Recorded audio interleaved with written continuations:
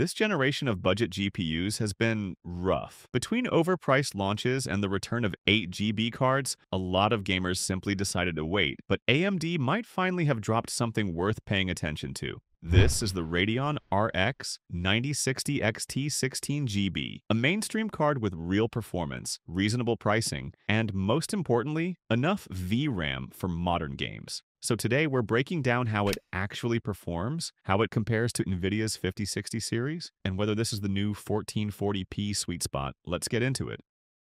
So what exactly is the RX 9060 XT? In simple terms, this is AMD's new mid-range card built on the RDNA 4 architecture, and unlike a lot of the competition, it launches with two variants, an 8 GB model and a 16 GB model. But the real story is the 16 GB version. Same cores, same clocks, same power, just double the memory. And in 2025, that makes a massive difference.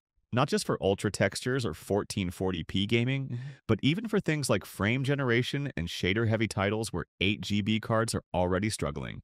At a $349 MSRP, the 9060 XT was supposed to be the mainstream hero. In reality, prices are hovering closer to the $389 mark right now.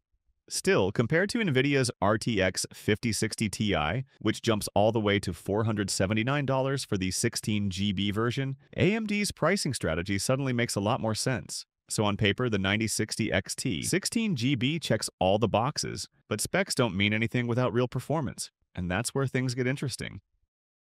Let's start with 1440p, the resolution most people are considering this card for, and honestly, RX 9060 holds up surprisingly well. In games like Indiana Jones and The Great Circle, you're looking at 60 to 70 FPS on the Supreme preset at 1440p.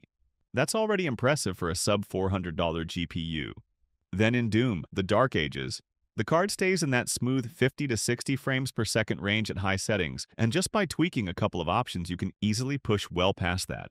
Even Cyberpunk 2077 is no problem here. Native 1440p, high settings deliver above 80 FPS, and dropping to 1080p Ultra pushes past 100 FPS. When you get triple-digit performance in Cyberpunk from a mid-range card, that tells you something. Overall, 1440p is clearly the sweet spot. You might not max out every single game, but you're getting a very clean, very playable experience across the board. And that's before we even talk about what happens with competitive titles. Now, for the competitive players. This is where the RX 9060 XT starts to feel way more powerful than its price suggests. In Counter-Strike 2, the default settings don't hit 240 FPS. But let's be honest, nobody plays competitive shooters on high settings anyway. Drop to 1080p low with the usual competitive tweaks, pair it with a strong CPU, and the 9060 XT easily delivers the ultra-high frame rates you need for 144Hz, 240Hz, and even 300Hz monitors. Then in titles like Warzone, performance is even more impressive. Even at maxed 1440p settings, the card pushes past 120 FPS for a GPU that runs under 160 watts and costs under $400. That's borderline ridiculous. Esports favorites like Apex Legends, Rainbow Six, and Marvel Rivals all land in that no thinking required territory. Super high FPS, low temperatures, and no stuttering thanks to the 16 GB VRAM buffer. If you play a mix of competitive and cinematic single-player games, this card slides right into the perfect middle ground, fast, consistent, and stable. Now, let's talk about the biggest reason people are paying attention to this GPU. 16 gigabytes of VRAM. In 2025, that's not just a luxury, it's becoming a requirement. We've already seen 8 GB cards run into problems with modern games, not just in ultra textures, but even in basic gameplay. Longer loading times, shader stutters, lower quality assets, and in some games, they simply fail to run higher presets. Even something like Indiana Jones and The Great Circle won't let you use the Ultra preset on certain 8 GB NVIDIA cards.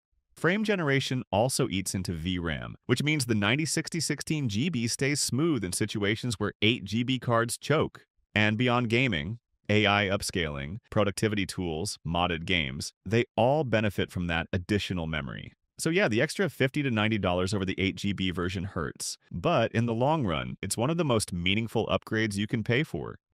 So, who should buy the RX 9060 XT 16 GB? If you play modern AAA games at 1440p and want strong, consistent performance without overspending, this card fits perfectly.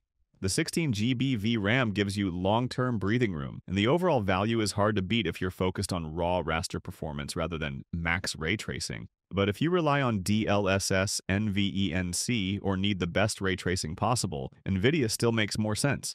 And if you can stretch your budget to a 5070 or higher, those cards deliver a clearer performance jump. For most 1440p gamers, though, the 9060 offers a balanced mix of speed, stability, and future-proof memory at a price that finally feels fair. And that wraps up the breakdown. If this helped you decide, hit subscribe and I'll catch you in the next one.